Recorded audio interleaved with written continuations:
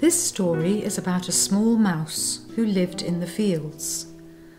He lived in a great expanse of grass, and there he could see so far. Perhaps to him it was many, many, many miles to the far horizon, the woods and forests beyond. So for him he had all this expanse of grass where he could run free. But this could be a problem. He was always running about, making haste and making a big burden for himself, thinking he had so much to do. He thought himself so important that he should run around fulfilling all the tasks he could imagine within his mind. He was so busy running around that he would miss so much, only focusing on what was ahead, beyond his reach, beyond his abilities, and beyond what he could fulfill in the now. But even so, the horizon was filled with the glorious wonder of the goals he yet could fulfill. And so it was, as he grew older, he became tired, quite exhausted by all this energy spent on perhaps worthless things and enterprises.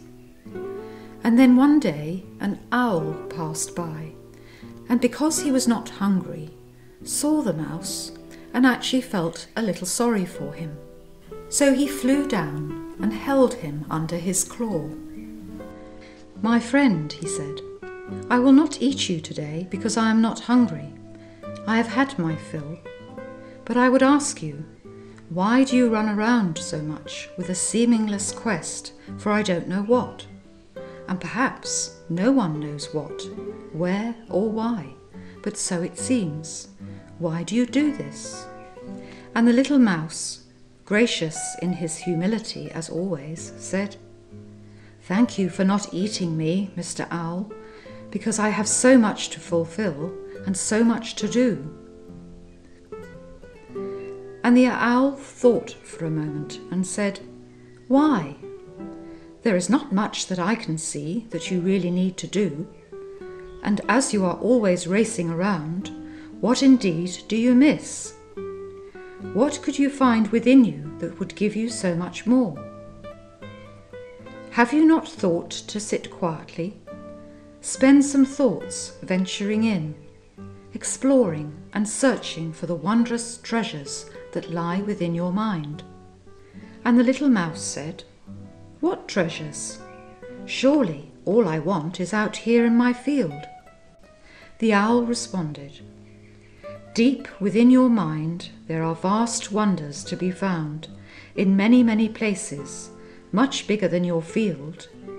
More content, more wonders, more gems of wisdom you would find, if only you could apply your mind to search.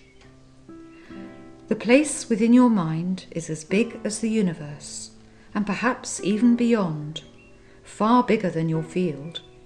And what would that give you? Surely wondrous beauty of great magnitude, far beyond what you could find around you here in amongst your grass." Said the mouse, "that sounds very good. But how can I find this place and all this treasure? First, you must sit still.